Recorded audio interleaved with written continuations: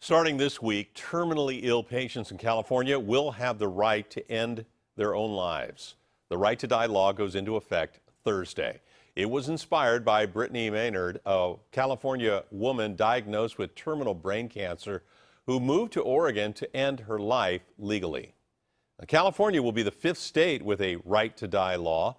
KPIX 5's John Ramos introduces us to a physician in Berkeley who has opened up a clinic to help people make the ultimate decision.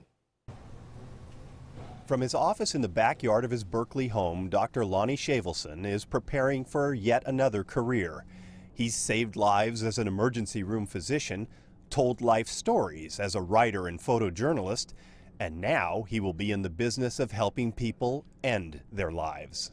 So Thursday, June 9th, this law starts, and essentially nobody knows what will happen on that day. He's referring to California's new Right to Die law, allowing physicians to prescribe lethal medications to terminally ill patients who choose to end their lives. Dr. Shavelson has created a new practice called Bay Area End-of-Life Options to explain what those options might be. Nobody should be calling and saying, I want to do this. What they should be saying is, I want to talk about it. I want to consider what this means to me. The issue gained critical mass with the doctor-assisted death in Oregon of Brittany Maynard, the California woman who chose to end her life rather than wait for a cruel death from her brain cancer. This testimony, recorded before her death, helped convince the legislature to enact the law.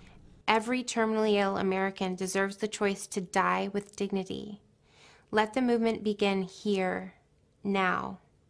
But even though there are safeguards in the law to prevent that choice from being rash or involuntary, Dr. Shavelson expects many doctors to be reluctant to help their patients in this ultimate medical decision.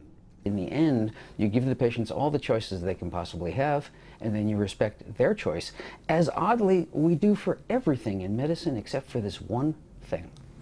He says he can help physicians understand how the option works and help patients if their doctors refuse. Assisted death for the terminally ill is no longer just a question to ponder. It is now the law. In Berkeley, John Ramos, KPIX 5.